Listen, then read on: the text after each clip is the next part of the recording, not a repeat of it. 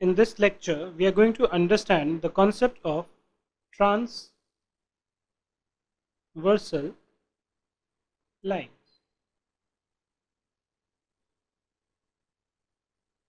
You all must have played snakes and ladders. So in a ladder, what happens is that there are two lines, and then there are further lines which kind of cut these lines. I mean, obviously in your ladder you would have only this portion, but this particular line which cuts any two other lines, let's say this line and this line, is known as a transversal. So a transversal line is a line which cuts two or more lines at distinct points. So this particular line, if I were to see, let's say suppose this line is basically cutting this line at this point and this line at this point. So this particular line is a transversal line. Let's say suppose you have something like this. Let's say this line is L, M, and this line is P.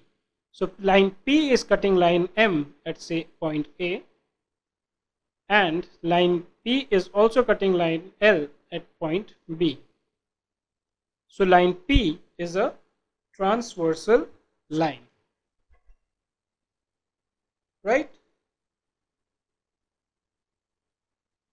Similarly, if I were to try and point it out separately, let's say I have this as line L, this is M, and this is P. Now when this point P cuts L and M, there are several angles which are formed. So you have basically, let's see it in a different color maybe. This is say angle 1, 2, 3, 4, 5, 6.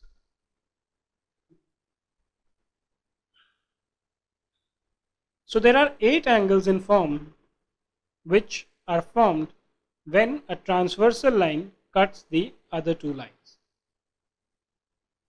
Now there are some interesting facts and properties which are there if you kind of try to understand this on the transversal lines. Let me just take you through them. Just bear with me for a minute as I kind of erase this thing from here, and we have some more point 2.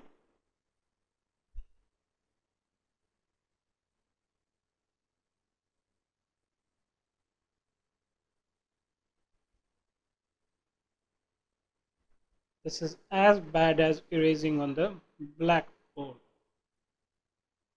but nevertheless this is required. Okay, yeah. Now in this case, basically the angles which are formed between the two lines, in this case, which are the two lines? Line L and M. So all the angles which lie between these two lines, when the transversal, P is the transversal, cuts it. So say angle 3, 4, 5 and 6. All these angles lie between the two lines which have been intersected by the transversal. These are called the interior angle. What do you mean by interior? Interior means inside the house. That's the most common thing you've heard. So inside these two lines, the angles which are there are known as the interior angle. As a corollary, it follows that the others, which is 1, 2, 7 and 8, are exterior angles. Right? There's something which is called the corresponding angles. Now what do you mean by this? If I see 1 and 5, These basically lie on the same side of the transversal. So these are on the left of the transversal, and they are above the two lines which are being intersected. So 5 is above M and 1 is above L.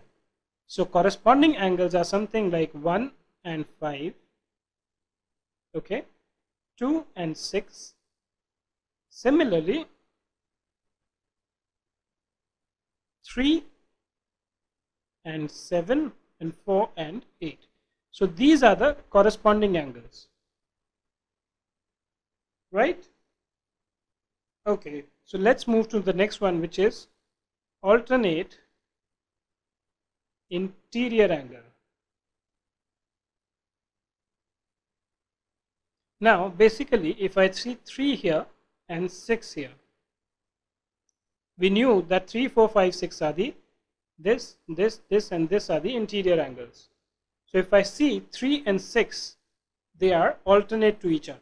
Similarly 4 and 5 are alternate to each other. So these are called alternate interior angles.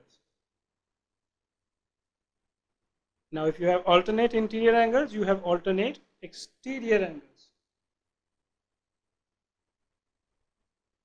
So 1 and 8